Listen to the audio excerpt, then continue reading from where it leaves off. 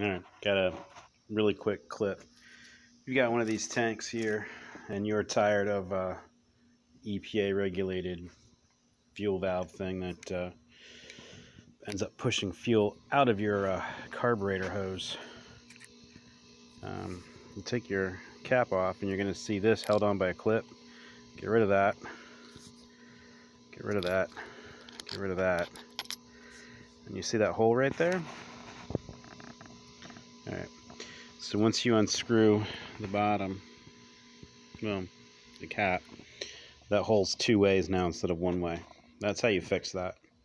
Otherwise, if you have this connected up and in the sun, your tank's going to heat up and it's going to expand and it's going to push fuel into the carburetor and flood it.